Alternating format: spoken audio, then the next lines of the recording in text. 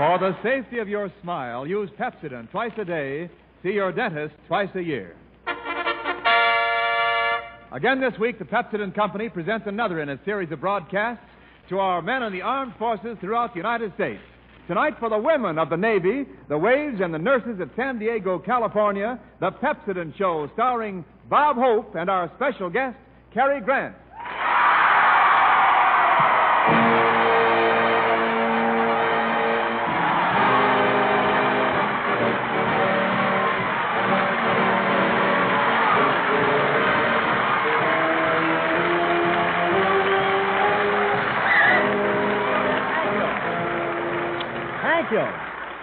Thank you. How do you do, ladies and gentlemen? This is Bob, San Diego Naval Base Hospital, Hope.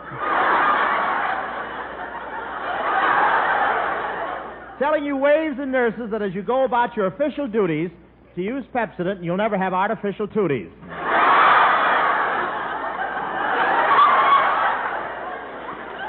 Well, here we are at the San Diego Naval Hospital. What a great reception I got when I arrived here today. These nurses took one look at me and came rushing to me with blood plasma and an oxygen tent.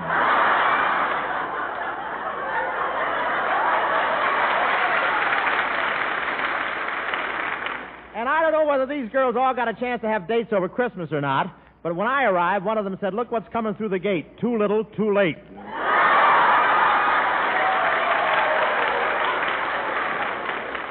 Yes, sir. They have waves here. You know what a wave is. That's a whack with salt water in her blood.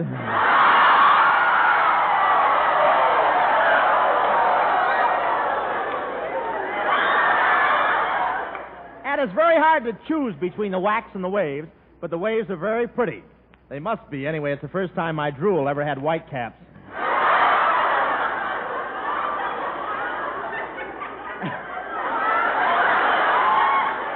These waves come from every state in the Union. There's a lot of northern girls here and a lot of southern comfort, too.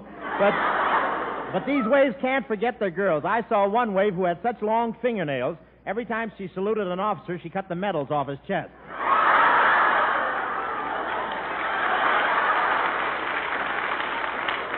I called up a wave I used to know here, but I found out she's married now and has 4 little ripples.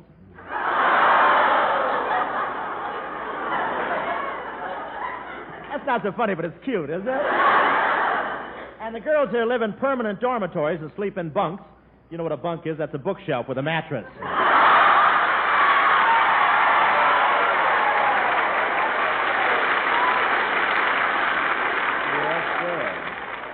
And it's wonderful in those dormitories. The service is like in a good hotel.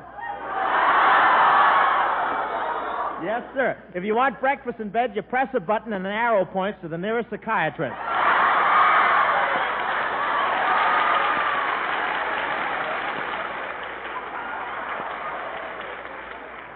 Of course, the waves and nurses don't wear powder and lipstick when they're working. They're the only branch of the service that go unarmed when they're on duty and keep their heavy artillery for shore leave.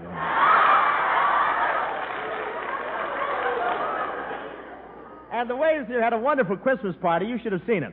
It was the first time I ever saw a Santa Claus with legs like Betty Grable. And the girls did all right on Christmas gifts. I don't know what they got, but one truck turned over bringing presents down here, and in 2 minutes it flooded 7 miles of Highway 101 with Chanel number 5. The driver of the truck felt bad about it, too. He couldn't go home to his wife for 3 days until he got the dreamy look out of his eyes.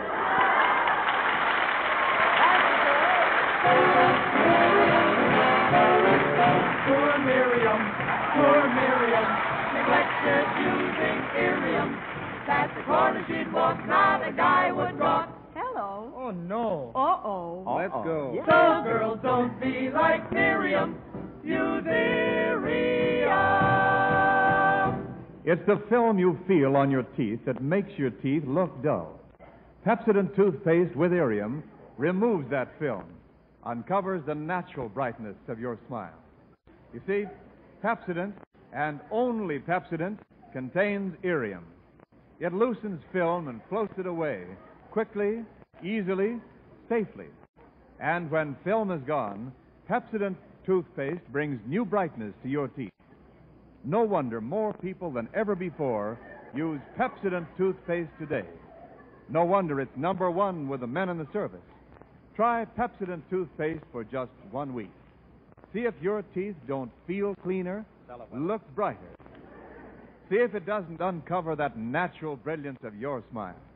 Get a tube of Pepsodent toothpaste. And remember, Pepsodent, and only Pepsodent, contains irium. Dear Miriam, sweet Miriam, now she's using irium. Up and down the street, all the boys repeat. Some smile. Well, naturally. Well, of Some course. smile. Thank you. When Wendell now said Pepsodent, that's what he meant. And here comes Francis Langford.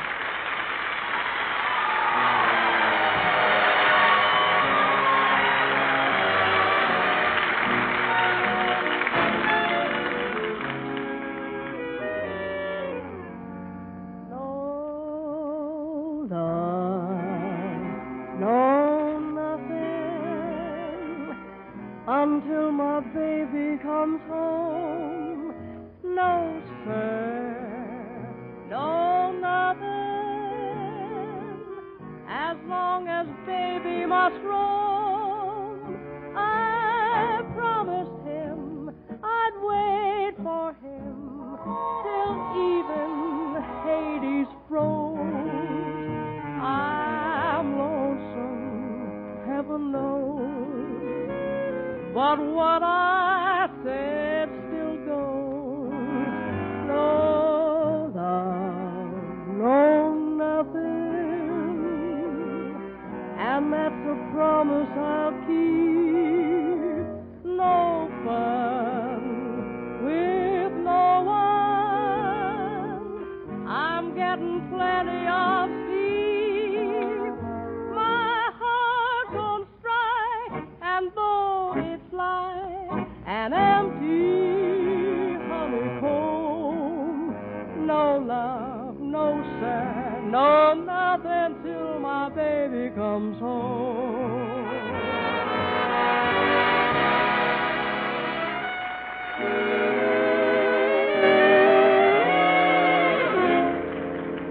No love, no nothing, and that's a promise I'll keep. No fun with no one. I'm getting plenty of sleep. My heart's on strike, and though it's like an empty honeycomb, no love, no sir, no nothing, till my baby comes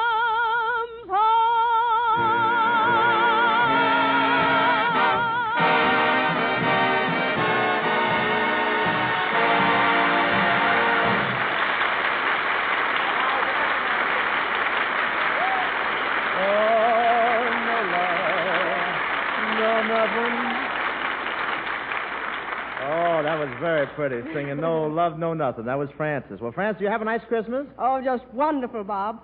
And I can't thank you enough for your lovely present. It's worth more than $5,000 to me, and I'll treasure it forever. Oh, it's a nice present, all right. I guess that shows you what kind of guy I am, Francis. It really does, Bob. Gee, not many fellas would walk up to Frank Sinatra and pull his bow tie right off his neck.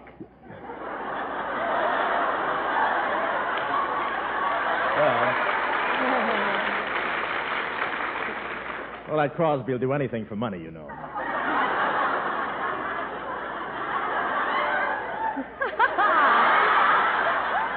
Oh, I meant to ask you, Bob. What's that tiny box you sent me that has stamped on it, keep in a warm place for 60 days? Well, I just couldn't get you a pair of nylons, and the clerk said silk stockings were the next best thing. Bob, you don't mean... Yes, if those two silkworms know what they're doing.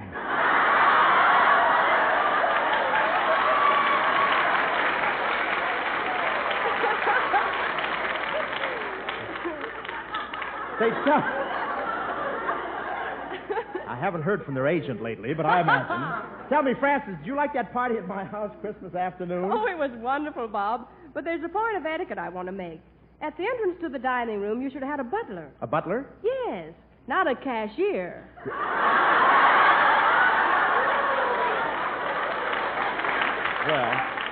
Well, I don't charge my friends if they hold membership cards. Are you going out New Year's Eve, Bob? Yes, I'll have to try that. I'm going out if Professor Colonna manages to get a girl for me.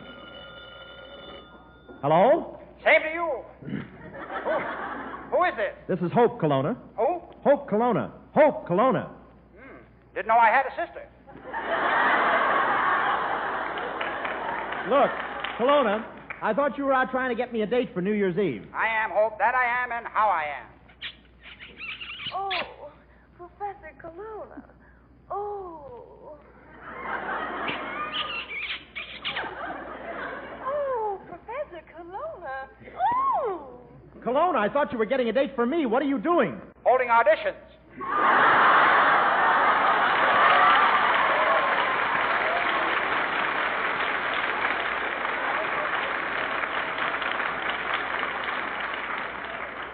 You get pretty good parts, don't you, huh? Colonna, what's the matter with you anyway? Well, Hope, I never told anybody this, but the day I was born, I was dropped down 29 chimneys. When you were born? When you were born, you were dropped down 29 chimneys? How come? Stark had hiccups. Well, look. Professor, get busy. You're supposed to be getting me a date for New Year's Eve. Yes, Hope, and I've got one for you. She's beautiful, got big blue eyes and soft brown hair, and you won't have to spend much money on her. You think she'll be a good date for New Year's Eve? Certainly. Moo. You see? She'll even bring her own drinks.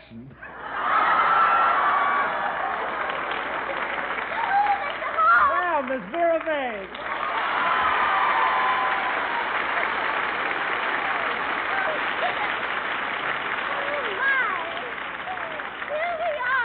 Hope, and I'm so glad to be here. Oh, my goodness, girl sailors.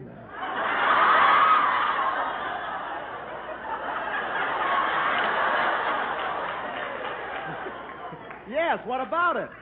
Double-crossed me, didn't you? No, really, I'm very interested in these wonderful young waves and nurses, Mr. Hope. You know, I was once a nurse myself. Robert Taylor was my patient. Really? Did you recover? Say, with all these waves and nurses in San Diego, Miss Vega, it looks like you'll have to take a back seat while you're here. Oh, I don't mind. You don't? Well, that's the first time I ever saw you willing to take a back seat. Well, why shouldn't I? There's not a back seat in town that hasn't got a sailor in it.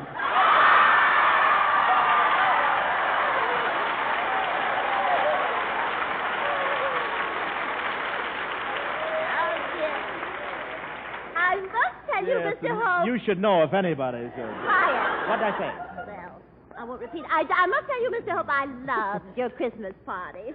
Oh, goodness, all the eligible bachelors in Hollywood were there, weren't they? Yes, but it wasn't a Christmas party, Miss Vague. It wasn't? What was it then? Well, after you arrived, it became known as Massacre Under the Mistletoe.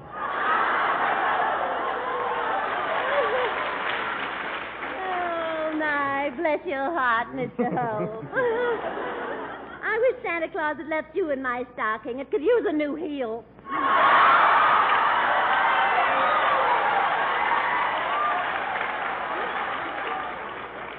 Well, Miss Vague, have you made any of your New Year's resolutions yet? Oh, yes, I have, Mr. Hope. 1944 will see a different Vera Vague. Cool, aloof, waiting for the men to come to her. Well, what happens if they don't come? It's back to the flying tackle again.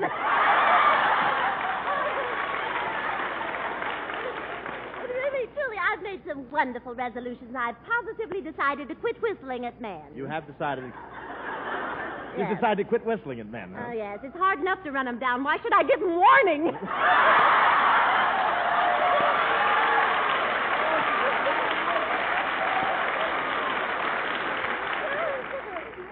Seriously, Mr. Hope, I've resolved to quit thinking about men so much.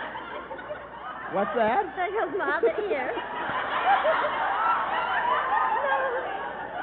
Did this fall out of your nose? Maybe that.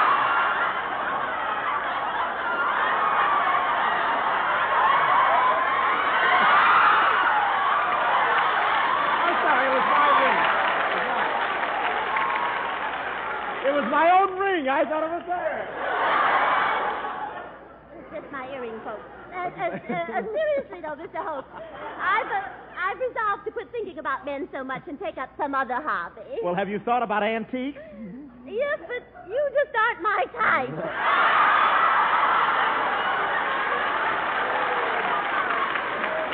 Oh, well, I don't care. I'll still take my boyfriend, Waldo. Oh, Waldo, tell me, Miss Vague, how is that little drink blotter, huh? Is Waldo going to turn over a new leaf this year? No, not exactly. He's going to turn over a new label. He wants to see what's on the back of old Granddad's picture. It'll probably be him, Miss Vague. I'm afraid Waldo is getting in a rut. Oh, Mr. Hope, Waldo never gets in a rut. Waldo never gets in a rut. Of course not. If he can't find a gutter, he just stays up all night. We had a wonderful Christmas Eve, though. I sat up with Waldo and we played gin rummy. I just died laughing. I guess Waldo isn't very good at gin rummy. That's why you were laughing, huh? Yes, I told him he was a pigeon. You know what he did? He flapped his arms and flew out the window. Of course, at that time, he was more Jimmy than rummy.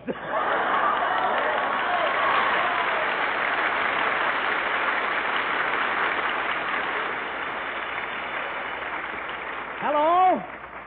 Hello? Say, Kelowna, you sound muffled. You're in San Diego, aren't you? Yes, phone booth is underwater.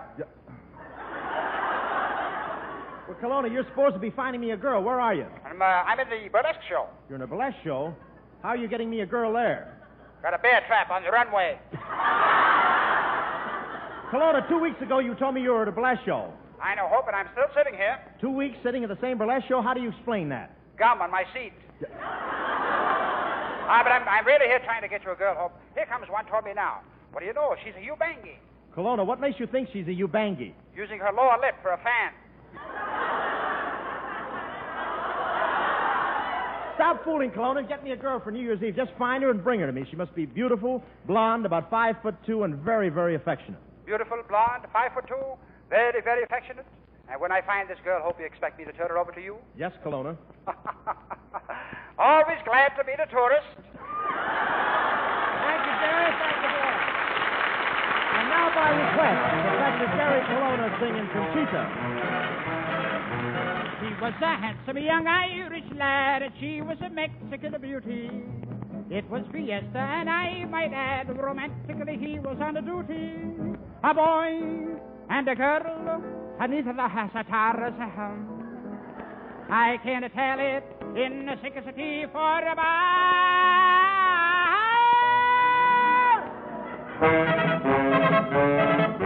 His Irish heart went bingo when he saw the Rose of Juarez.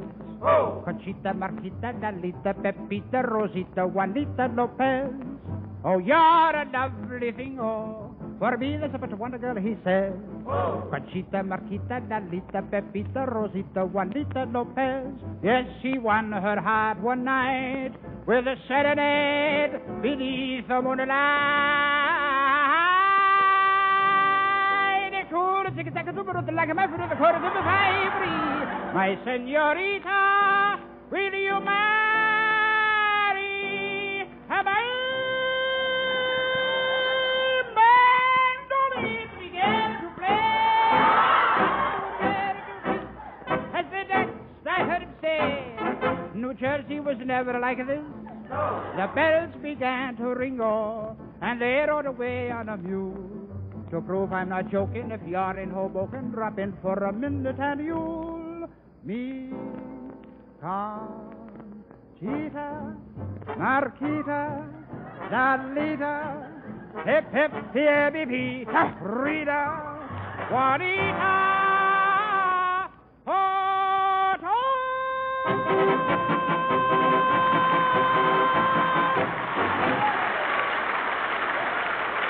Wonderful, Cary.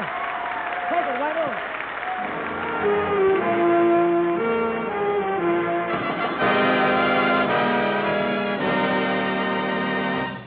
Pepsodent, and only Pepsodent, contains irium.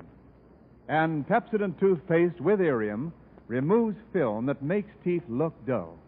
It loosens film and floats it away quickly, easily, safely. And when film is gone, Pepsodent toothpaste with Irium brings new brilliance to your teeth, uncovers the natural brightness of your smile. So get a tube of Pepsodent toothpaste with Irium. Remember, Pepsodent toothpaste, because only Pepsodent contains Irium. Dear Miriam, sweet Miriam, now she's using Irium. Up and down the street, all the boys repeat. Some smile. Thank you. Some smile. Thank you. When Wendell now said Pepsodent, that's what he meant. And now, tonight, ladies and gentlemen, I have a special surprise for you. One of Hollywood's most charming and talented actors, recently seen in RKO's Mr. Lucky and soon to be seen in Destination Tokyo, and once upon a time, Mr. Cary Grant.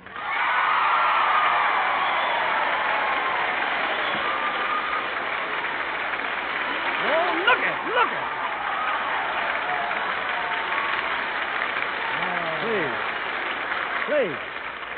Please, we have to talk, too, you know. I want to talk. Say, Bob. Yeah.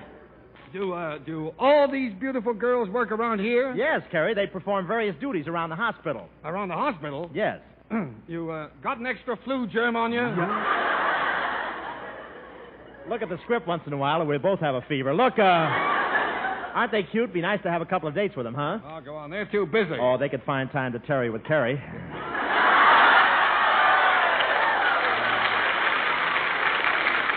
Yeah, but they'd be wasting their time to mope with hope. Yeah.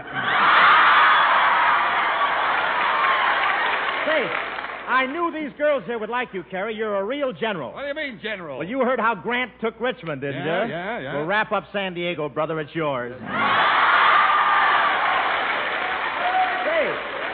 I've seen you on the screen, Cary. Tell me, how did you learn to kiss like that? Practice, Bob, practice. Constant practice. Yeah? What do you do with your old targets?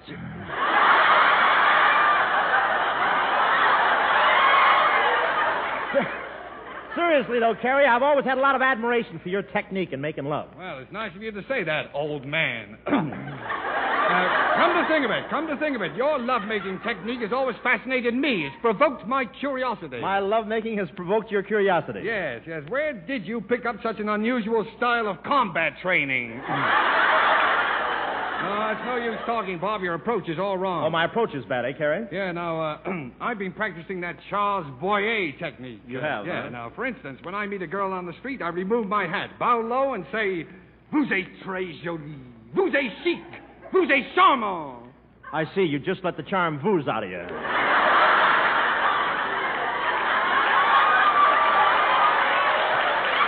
Say, so that's the way you go about it, huh? Nice and slow? Sure. You work too fast, Bob. Girls don't know what you mean when you run up, grab them by the hair, and yell, Boy, what a hunk of cheesecake!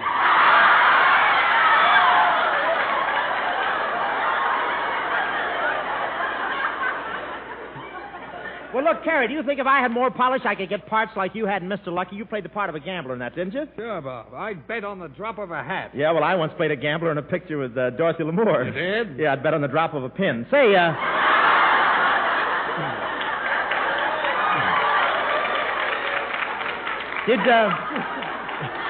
Did you enjoy playing the part of the gambler? Bob, gambling doesn't pay. Let's just show the girls what happens when two country boys come to town. Oh, that's a swell idea. Wendell Niles will play the part of the gambler, and you and I will play the part of the two hicks. Okay, Bob, but don't bother changing your clothes. No. Stan, play a little gambling music. You know, something like All or Nothing at All. Anything.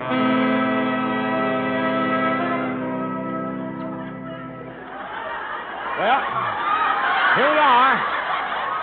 Yes, sir, here we are in San Diego, boy. Sure is a long way from the farm, but it sure is exciting. Yeah. Sure would like to spend me some money and have me some fun. Yak. Oh, no! He does it better than me. Say, you know, Lem, Yep. You know, Lem, I don't care for these here city girls. Why, what's wrong? Don't you like their looks? Not the ones they give me. You're not doing so good yourself, Lem. You need a shave. I know. I didn't have a chance this morning. Ma was using the bread knife. You shave with a bread knife? Yeah. I'm kind of ashamed. We ain't got no good silverware. Yeah. You look bad tonight, Elmer. You're so pale. How come you're so pale?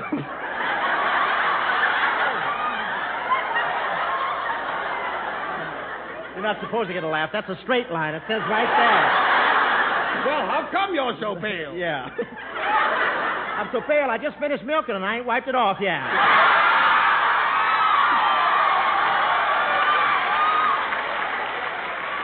Well, don't tell me. Is that milk on your face? Yeah, Bessie's getting too old to aim good anymore.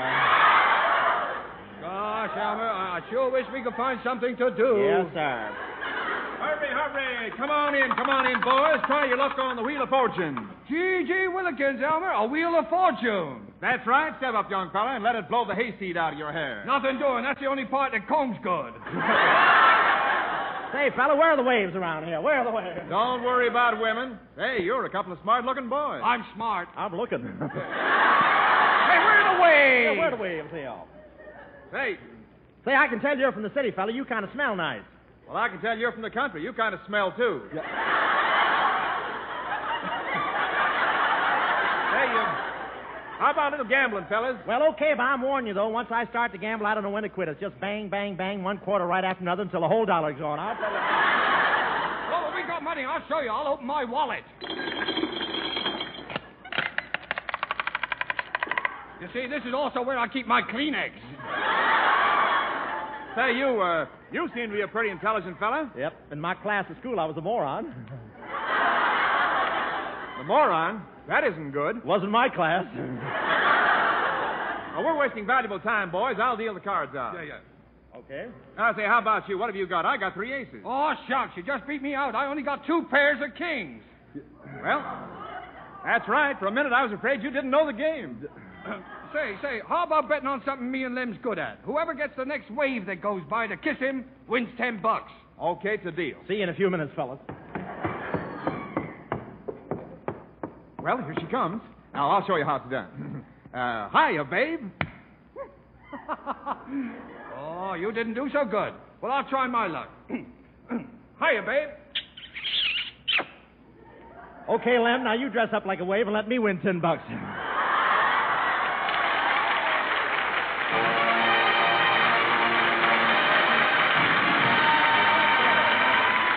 All thanks to the memory of 1943, prepared for victory, as waves who are on the job replace a gob to fight a sea. And we thank you so much. Well, folks, old